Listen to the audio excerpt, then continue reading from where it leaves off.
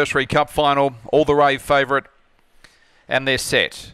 Racing. All the Rave came out quickly. The favourite went straight to the early lead. Coming across, Bushman's Luck. Canley Ollie up on the inside, and now Winlock Banking drives across from out wide and gets into second. Canley Ollie is third, then followed by Toodaloo in behind them. Egyptian Pirate Techno had no luck getting through traffic. Bushman's Luck and He's Historic, but off the back, and All the Rave the leader. Out by 5 lengths on Winlock Banking. A further 3 away was Canley Ollie, then followed by Toodaloo. Around the corner though, All the Rave for Tony Scott. Kathy Scott trained the first 2 winners back in the day, and All the Rave wins by 8 lengths. Second, Winlock Banking. Third in Canley Ollie. Toodaloo. In behind them was Egyptian Pirate along with Techno. Well back was He's Historic, Bushman's Luck, and look at the time, 29:36.